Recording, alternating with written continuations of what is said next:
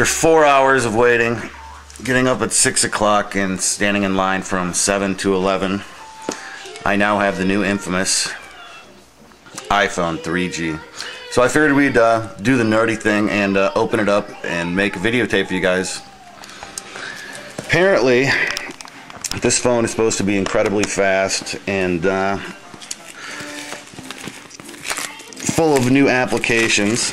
But I figured I'd open it for those of you that stood in line and didn't get one, or just didn't feel like standing in line today, because you have nothing better to do, like obviously I didn't. So here's the drum roll. The new iPhone 3G. Ooh, pretty slick. Got the 16 gigabyte black one, which you can see. It's not bad. Let's see what other toys are in here. Got the instruction manual here. Looks like maybe a little cloth in there or something. And it comes with the famous earbuds. Traditional USB cord that also plugs into a much smaller plug. You can see the plug for my old one over there. It's much bigger. Comes with a little tiny plug here.